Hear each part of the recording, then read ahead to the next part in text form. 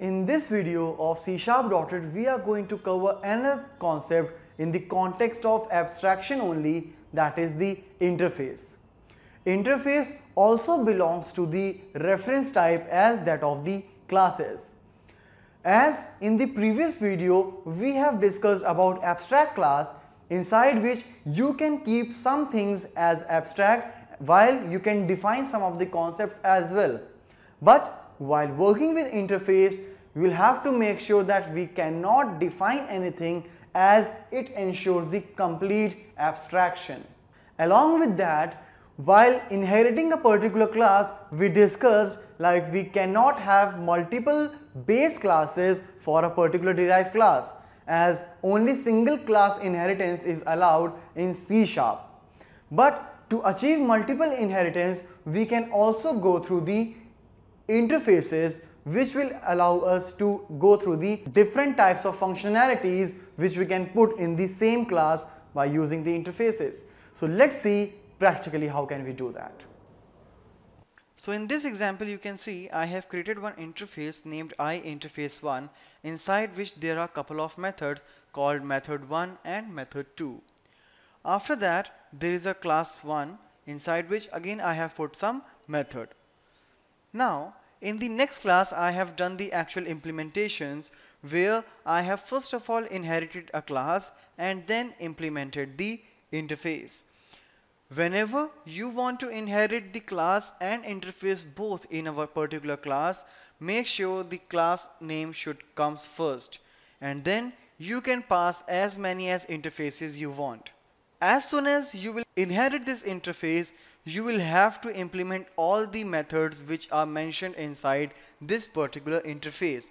As here you can see, I have created the public definitions of void method 1 and void method 2. Of course, this class can contain its own class members as well. And after that, I have a program class inside which I can create a main method, and as soon as I will instantiate this derived class myClass2, I can access m1 which is coming from the base class, then method 1 and method 2, which are actually defined inside this myClass2 but are specified in interface, and you can also call them easily. And similarly, you can create as many as interfaces you want, can pass after this, and you have to define all the methods.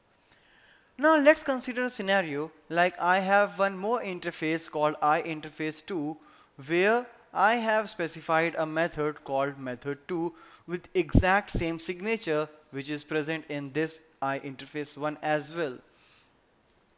So here you can see like we already have a definition for method 1 and method 2 in this class. So even though if I will add the iInterface2 definition like this, I will not have to do anything. Why? Because iInterface2 is having method 2 which is already defined. So that simply means like here I am sharing the definitions of this method 2 for interface 1 and interface 2. This is what we call the implicit implementation of interfaces. But if you want to give the two different definitions for the different interface methods, you can do that as well by defining or implementing this interface explicitly. Like here you can see iInterface1 dot method 2, iInterface2 dot method 2. Now these couple of method has been bound for a specific interface. So let's come again here in this main method and see what changes I got. So here you can see I can call m1, I can call method 1, but I am unable to call the method 2. So how can I make a call to those? So clearly what I'll have to do, iInterface1 I1 is equal to new myClass2. As like abstract classes, you can also not initialize the interface because it doesn't have a constructor. So since it is a base, because this myClass2 is inheriting this iInterface1, it can definitely store the reference. And now if you will say I1 dot, you will find method 2 and method 1 both.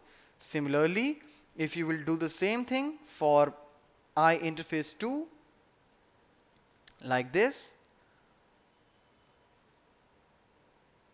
Oh, let me change it. Right. So now you can see method 2. So I am getting method 2 when I am specifically calling a class instance from the interface. So let me execute it now. So first of all, I have called this with I1. So method 2 from INterface1, and then method 2 from INterface 2 when I call this method 2 from I2, which is the instance of this INterface 2.